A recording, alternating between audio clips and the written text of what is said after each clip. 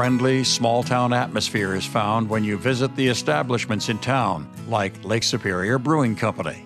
Well, Dave, when we came in, I asked you what would be a good beer, and you mentioned this one that I'm drinking right now, and this is something that you kind of created on yourself, isn't it? Yes, this is my recipe. It's an English-style bitters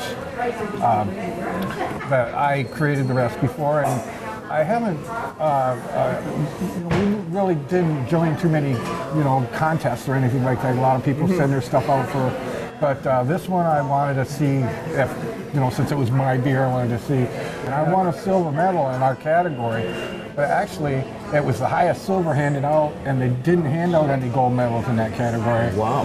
And I was like a half a point from a gold.